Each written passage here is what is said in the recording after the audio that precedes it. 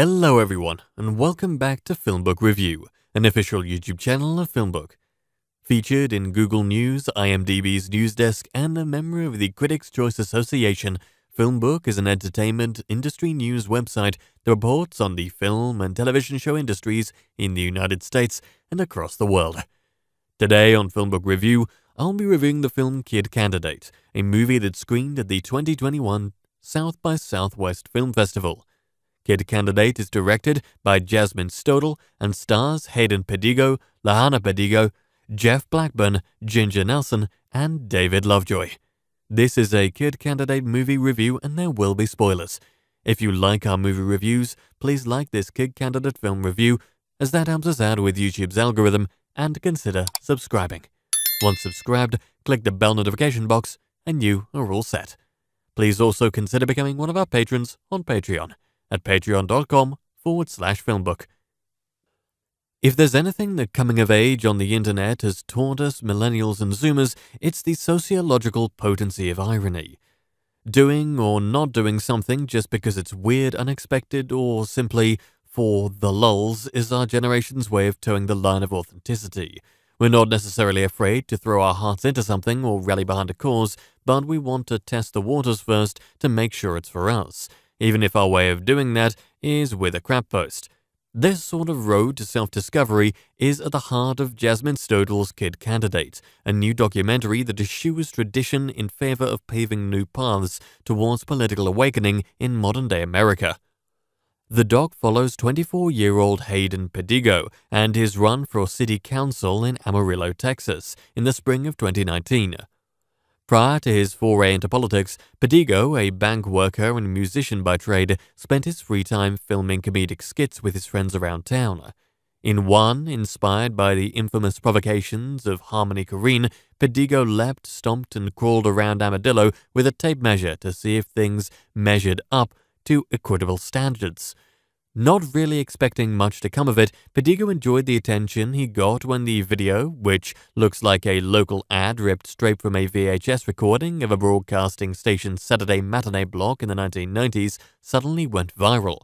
But he started to wonder if he should take that attention and turn it into something more important, to use his temporary spotlight to incite change within his own northern Texas community.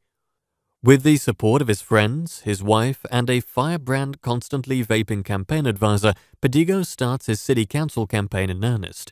He refuses to collect donations out of respect for his fellow 20-somethings who are barely scraping by as it is, and for his nearly singular commitment to get money out of politics. His dedicated fan base spurs him on, and his welcoming and laid-back demeanor brings more younger constituents, many of whom are self-admitted first-time local voters, out of the woodworks. Simultaneously, he begins to form a more cogent politic as a result of his voter outreach, making him all the more dedicated to his cause. But the race begins to wear on Pedigo the longer it goes on, as he finds his no-budget campaign can't always churn out a decent defensive line to the long-time incumbent's six-figure PAC funding.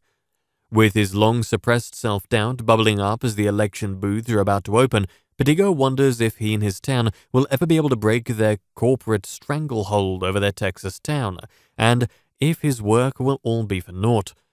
Pedigo's emotional growth and intellectual development is a case study for how the youth of today TM engage with politics, and why in the latter half of the past decade they've been getting more vocal about it.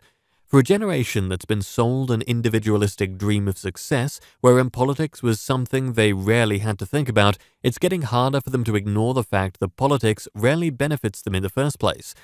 It's also hard to shrug off how the aforementioned dream has faded into an unending nightmare of neoliberal economics that's further fueled burgeoning class and cultural divides.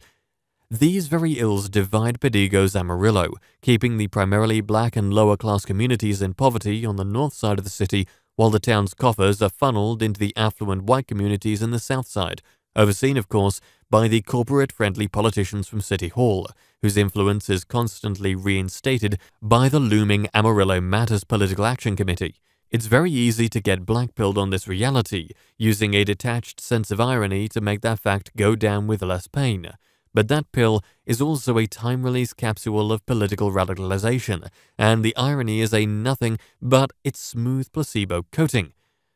Granted, irony poisoning is a thing, and too much of it can lead you down a very wrong path. Sometimes I can only hope featured persona and fellow Adult Swim producer Tim Heidecker is well aware of. But when dosed correctly, it can lead to productive activist work behind just dirtbag left trolling. This slow awakening is what feeds into Pedigo's own political journey. He can't pretend his townspeople's plights don't exist and feels like he needs to do something about it besides just making silly internet videos. Nevertheless, this awakening of his is still a new psychological fit, and he undoubtedly fumbles in it from time to time, particularly with his tiptoeing around the specifics of Amarillo's/America's racial and class inequalities, and only occasionally dropping buzzwords like progressive and spending with little commitment, the former of which he says in his closing statements at a local Tea Party meeting he was invited to, much to the chagrin of its MAGA-clad attendees. He's also very much hindered by the psychological toll of his conservative Christian past, as well as his dysfunctional relationship with his family, which makes him reluctant to evolve too much and become too rigid whilst in the public spotlight. But he's certain of one thing: politics as it exists in Amarillo and America today doesn't work for a lot of people, and that needs to change. While Pedigo might not be the most illustrious orator of his townspeople's particular ailments, his basic acknowledgement of them, coupled with his open demeanor, gives him an in-route into Amarillo that the establishment incumbents don't have. He rides on his own and others' dedication to see his hometown flourish, subscribing to the goal of discovering what we can do with where we're planted, rather than sending Amarillo out to corporate-controlled pasture. But this isn't a shoddy hit job against a small Texas town elite, as Stodel gives each side their time to shine, and said elite are more than happy to take themselves out. Whether they openly shill for the Amarillo Matters PAC or weaponize their own identities to decry the hardships of political office, they seem blatantly naive to how they're digging their own optical grave. In particular, seeing the incumbent, PAC-supported Mayor Ginger Nelson say she grew up middle class while sitting in her large, hyper-furnished home, and tear up as she discusses her vulnerability to public critique while juxtaposed with a relatively tame attack ad that's just a parody of Lil Nas X's Old Town Road, is honestly funny on a deep level, even though it's also a mask-off example of why femininity being utilized to uphold positions of power. As a fellow 20-something who also grew up in a world that hammered in apathetic stoicism above all else, it's always inspiring to see stories wherein genuine care inspires people's decisions beyond self-serving means. If this is the future of our country's politics, then I think we're in good hands. And that brings us to the conclusion of this Kid Candidate movie review. I would love to hear your thoughts on it below in the comment section. If you liked what you heard during this review, please like this video and subscribe to the channel. Thank you for viewing, and you can watch one of these reviews next.